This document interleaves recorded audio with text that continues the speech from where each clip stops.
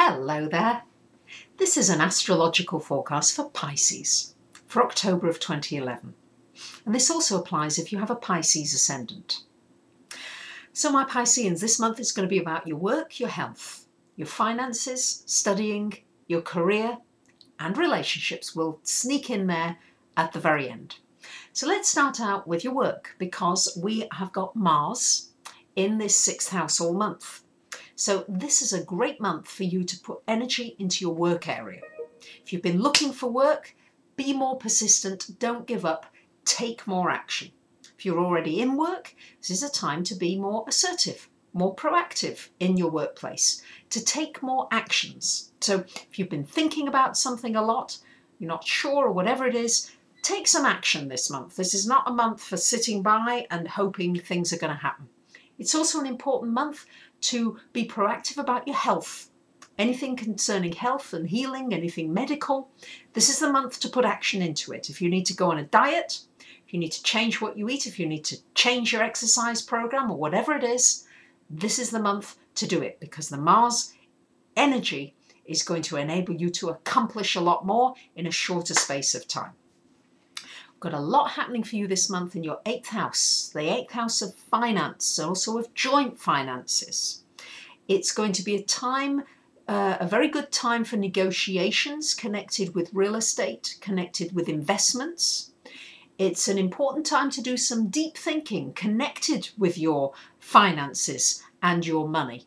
So maybe if you have a mortgage, maybe you need to change the terms of it. Maybe you need to sell the property, even if you're going to sell it at a loss. Maybe you need to get out of a certain deal that you're in. Maybe you need to get out of a joint deal that you're in. Anything involving joint finances needs to be carefully looked at. The sun is shining a light in that house for the first 3 weeks of the month. So it's very important that you look at it carefully. We've also got the sun conjunct Saturn in that house around the middle of the month. So be careful that you're not taking on too much responsibility financially. Maybe for somebody else who's needing help, maybe you just can't help them. I know Pisces, you want to help everybody, but maybe you're just not going to be able to, and you may have to be very clear about that. However, with Venus in that house, it looks like you're going to be able to resolve any issues that are there. Venus helps you, particularly for the first 8 days of the month while it's in that house. It's also maybe a time for a deep soul connection, meeting with somebody, a karmic meeting with somebody who you've known from many lifetimes, or somebody who feels like you've known and you've just met them, but you have a deep soul connection with somebody.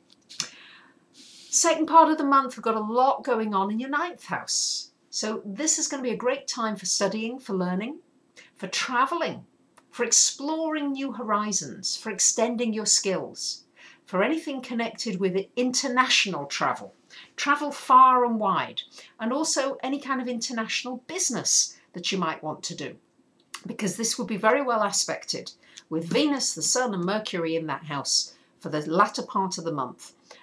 Anything concerning international relations or anything connected with languages and communications, publishing, books, all very well aspected for you towards the end of the month. So if you're thinking about that trip or you're thinking of planning something, this is going to be a great time for it for you.